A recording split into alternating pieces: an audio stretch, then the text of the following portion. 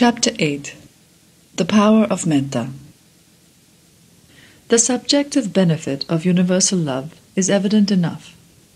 The enjoyment of well-being, good health, peace of mind, radiant features, and the affection and goodwill of all are indeed great blessings of life, accruing from the practice of Metta meditation. But what is even more wonderful is the impact which Metta has on the environment and on other beings, including animals and devas, as the Pali scriptures and commentaries illustrate with a number of memorable stories. Once, the Buddha was returning from his alms round together with his retinue of monks.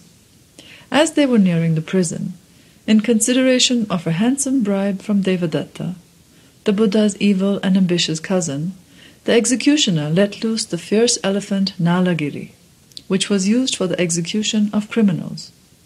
As the intoxicated elephant rushed towards the Buddha, trumpeting fearfully, the Buddha projected powerful thoughts of Metta towards it. Venerable Ananda, the Buddha's attendant, was so deeply concerned about the Buddha's safety that he ran in front of the Buddha to shield him. But the Buddha asked him to stand aside, since the projection of love itself was quite sufficient. The impact of the Buddha's Metta radiation was so immediate and overwhelming that by the time the animal neared the Buddha, it was completely tamed, as though a drunken wretch had suddenly become sober by the magical power of a spell. The tusker, it is said, bowed down in reverence in the way trained elephants do in a circus. The Visuddhimagga records the case of one landlord of Pataliputra, Visakha by name. It seems he had heard that the island of Sri Lanka was a veritable garden of Dhamma, with its innumerable shrines and stupas adorning the isle. And blessed with a favorable climate, the people were highly righteous, following the teaching of the Buddha with great fervor and sincerity. Visakha decided to visit Sri Lanka and spend the rest of his life there as a monk. Accordingly, he made over his great fortune to his wife and children and left home with a single gold coin.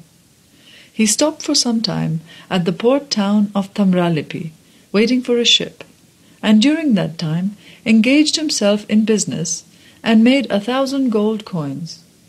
Eventually, he reached Sri Lanka and went to the capital city of Anuradhapura. There, he went to the famous Mahavihara and asked the abbot's permission to enter the Sangha. As he was led to the chapter house for the ordination ceremony, the purse containing the 1,000 gold coins dropped out from under his belt. When asked, "What is it?" he said, "I have 1,000 gold coins, sir." When he was told that a monk cannot possess any money, he said, "I don't want to possess it, but I wanted to distribute it among all who come for this ceremony." Accordingly, he opened his purse and strewed the entire yard of the chapter house, saying, "Let no one who has come to witness Visakha's ordination depart empty-handed."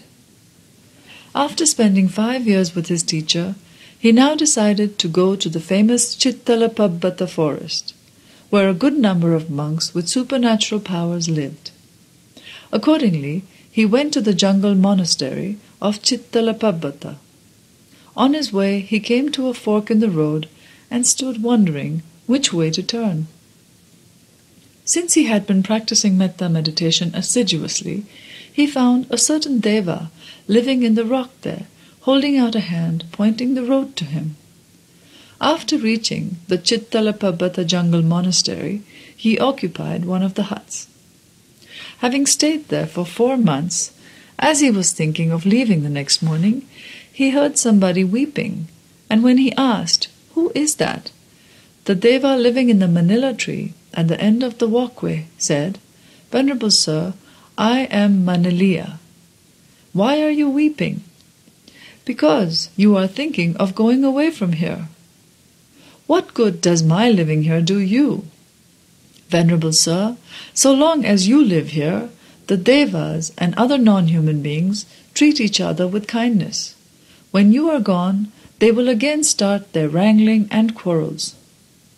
Well, if my living here makes all of you live at peace, it is good. And so he stayed on for another 4 months. It is said that when he again thought of going, again the deity wept. So this elder stayed on permanently and attained Nibbana there. Such is the impact of Metta Bhavana on others, even among invisible beings. There is also the famous story of the cow.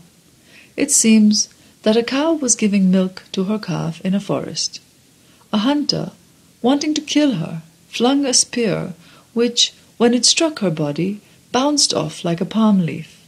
So mightily powerful is metta, loving kindness. This is not the case of one who has developed metta samadhi. It is a simple case of the consciousness of love for the offspring. Indeed, the power of metta can never be told enough. The commentaries to the Pali Canon are replete with stories, not only of monks, but also of ordinary people who overcame various dangers, including weapons and poison, through the sheer strength of metta, selfless love. But let not metta be mistaken as a mere sentiment. It is the power of the strong.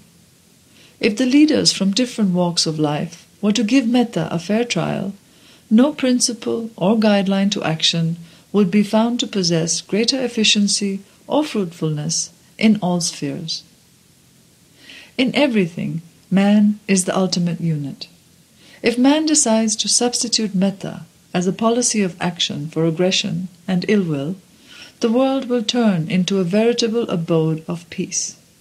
For it is only when man shall have peace within himself and boundless goodwill for others that peace in the world will become real and enduring.